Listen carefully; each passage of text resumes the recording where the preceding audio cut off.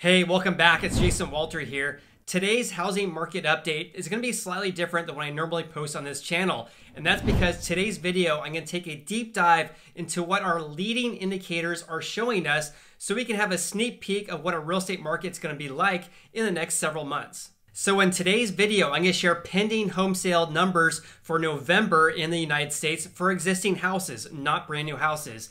NAR, or the National Association of Realtors, just released this data this morning. I'm also going to share the latest numbers for mortgage applications as well as new home sales in the United States. Let me briefly explain each of these because these are indicators of what our housing market should be like in the next several months. Pending home sales is a leading indicator of our housing market because it measures contract activity, which means a home seller accepts an offer from a home buyer. Because a home goes into contract about a month or two before it's ultimately sold, pendings generally leads home sales by a month or two.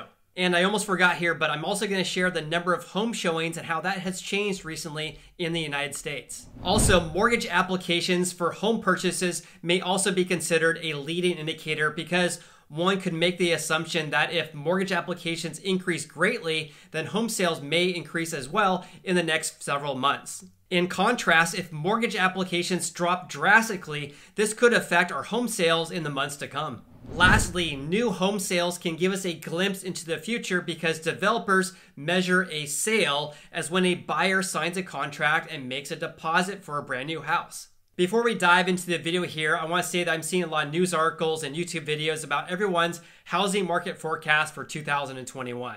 So I thought it'd be very valuable for viewers like you who want to see a housing market forecast video that's based on data. For those who do follow the channel, you know I love sharing housing market updates that are based on actual data and not throwing darts. Okay, let's go ahead and dive into the video and also hit the like button if you appreciate real estate market updates just like this one. So this morning, the National Association of Realtors released November's pending home sales numbers with mixed news. As you can see, every region had a month-over-month decrease in pendings, and pendings in the US overall fell 2.6% from the prior month. This is the third straight month of declines. However, compared to 1 year ago, contract signings rose 16.4%, with all regions reaching double-digit year-over-year increases. In addition, the pending home sales index hit 125.7, and that is an all-time high for November. So even though pendings have been decreasing for 3 straight months, overall, compared to 1 year ago, they are up by double digits. Here's a really good graphic compliments of the National Association of Realtors, which shows how their pending index has changed over the past couple of years by each of the 4 regions that NAR reports on.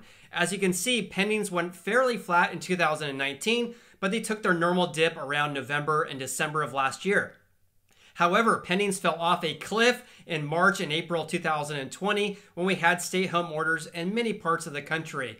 Then it skyrocketed in May before plateauing around September. The index in November this year is quite a bit higher than last year, even though we've had 3 straight months of declines. NAR's chief economist Lawrence Yun stated the following. He said, "The latest monthly decline is largely due to the shortage of inventory and fast rising home prices. It is important to keep in mind that the current sales and prices are far stronger than 1 year ago." He's definitely right because if you watched my video from a couple days ago, you know that inventory in the US is at an all-time low. In addition, home prices of existing homes in the US have increased almost 15% compared to 1 year ago.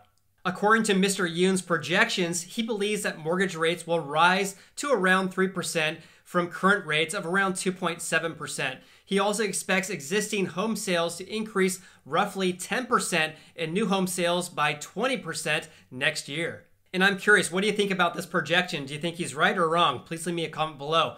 In my opinion, I believe that mortgage interest rates will remain around 3% next year.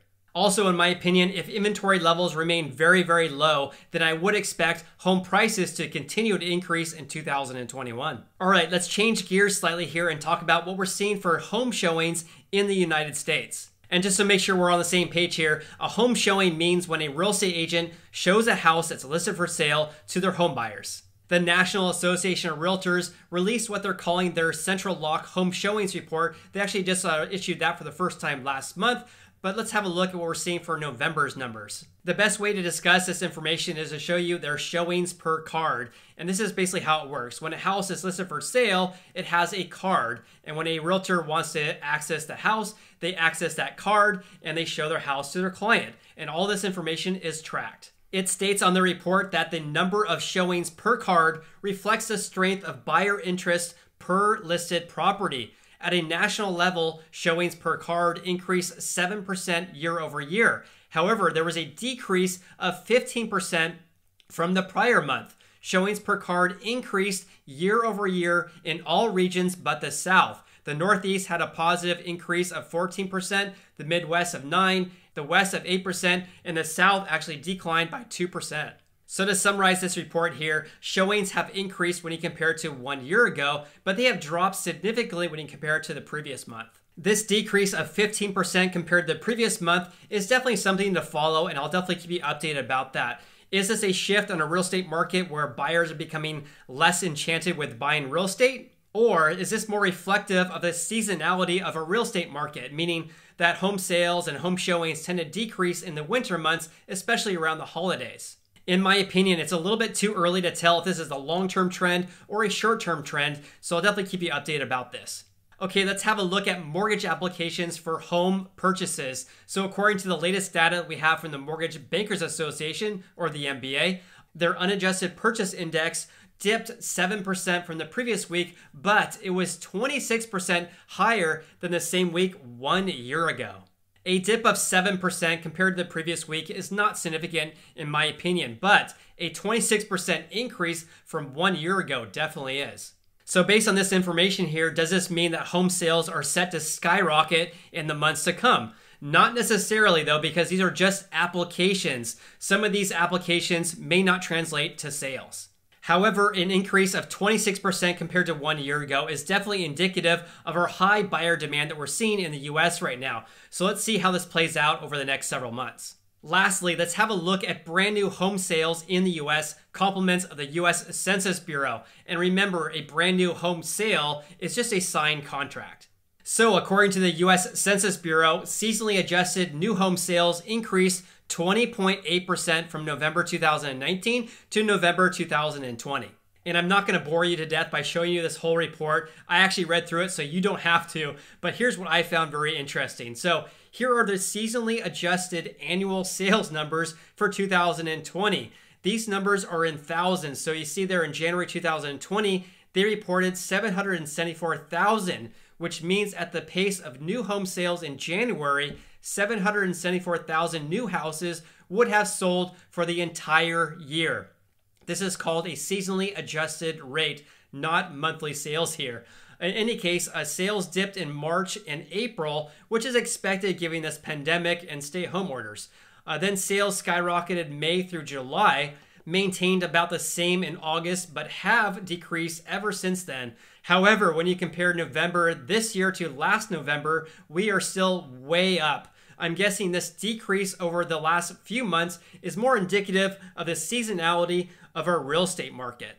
However, if these numbers continue to decrease over a long-term trend, then developers.